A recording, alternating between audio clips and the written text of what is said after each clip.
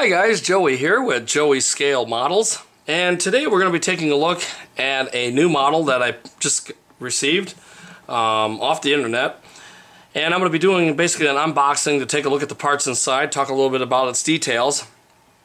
As you see, this model is the F-22 Raptor.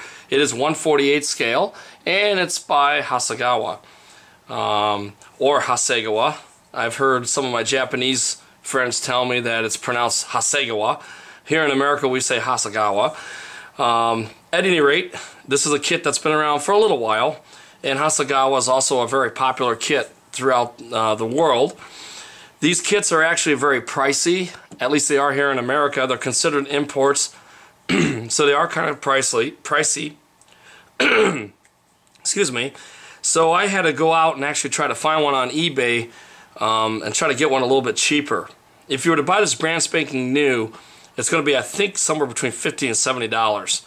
I got this one for around $30-some off of eBay, and because I did get it secondhand, it already was opened, but the individual that I bought it from assured me that everything was there, and true to his word, it was. So we'll go ahead and take a look at the box. Very typical of Hasegawa kits. You have the title of the model kit, both in English and Japanese, and then of course you have the different languages telling you that the instructions are in that language. On the opposite side you have again the title of the kit, the model kit number, and then you have a nice plan view, or I guess this would be a side view of the actual model, the scale, in this case 1/48, and then on the end again you have the title, the scale, painting, which is the same painting on the top of the box, the stocking number, and then the model number. And the other side is exactly the same way, as you see right there. Okay, I'll go ahead and open up the box. And when I opened up this box, one of the first things I noticed was the size of this model. I didn't realize that the F-22 was a large aircraft. I knew it was a big aircraft, but I thought it was smaller than the F-15. But it's almost exactly the same size as the F-15. So as you can see, I'll put my hand here. Look how big this kit is. This is my hand. And so this is a pretty big model for 1/48 scale. Because this was second hand, this bag was already opened. I'll go ahead and pull it out since it's already opened and show you some of the details here. Unfortunately, a lot of the stealthy panels, the zigzag pattern of the stealth, are raised on this model, which is kind of shocking because usually Japanese kits are very good at having recessed panel lines. This one's almost all raised panel lines. It's not bad, but it's just kind of unfortunate. Another thing too is you have this little annoying, I don't know if you can see it right here, it's almost like a little pin mark, and it's left over from the molds when they molded this kit and then punched it out of the molds. This is like where they had to cut it, I guess. And there's another one on the other side. That's kind of annoying. I don't know if you can see it, actually right here. And so I'll have to probably take that off as well. But that's the only blemishes I see in the entire kit. I mean, other than that, it's a very crisply done kit. The parts are pristine. I can almost bet that the fit will be almost perfect, if not near perfect. So just other than these little mold marks here, and then the raised panel lines, other than that, it's a pretty good kit. Taking a look at the canopies, you get two different kinds of canopies. You get what they call the smoked canopy, which is really not smoked. It's a gold finish. The real airplane has a gold tint to the window with actually it's 24 karat gold to be exact. The B-2 stealth bomber has the same thing, and it's to absorb or reflect radar signatures. So you get this option, or you get this option, which is the clear canopy. And personally I prefer the smoked version or the gold version, so I'll probably put this one on.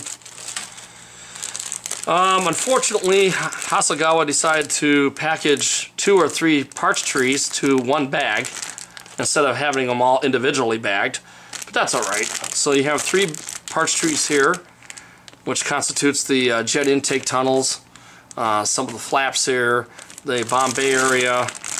Here's the cockpit tub, and you have the cockpit tub right here. You have the vertical stabilizers, and of course the bomb bay area or missile bay area.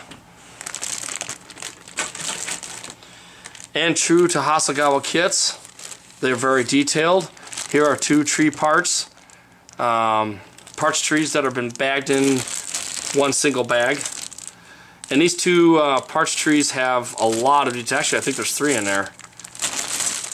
Yeah, there's actually 3 parts trees in here. And this is all the small details that go with this kit. Here's the horizontal stabilizers. Here are the jet intakes. These are actually the first stage compressor fans that you would see inside the tunnels. You have your wheels, the afterburner cans. Here are the afterburner turkey feathers, which are triangular shaped, again to reduce the radar cross section. You can model the airplane with the bomb bay, missile bay doors open or closed. Lots of details. Take a look at the instruction sheet. Very typical of Hasegawa kits. It comes in a booklet form, which I always prefer. I don't like the kind of instruction sheets that open up like a map and take up the whole entire area. This isn't a booklet. Typical of Hasegawa, it comes in Japanese first, then in English. And very detailed instructions, very comprehensive. Typical, you start with the cockpit first, and all the details of the weapons bay first, and then of course the body. Lots of details. Very nice kit.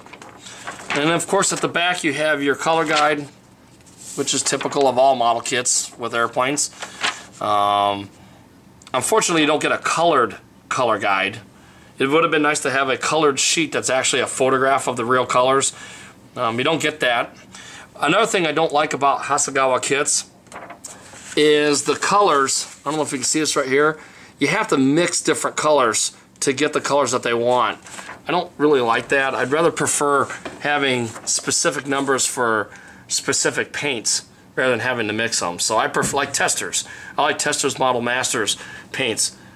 You don't have to do any mixing with those. You got your decal placement. This airplane comes with 3 options. You get the Virginia Air National Guard option. You get the Almendorf Air Force Base in Alaska. And then you get the Holloman Air Force Base, the HO decals, which is the training squadron.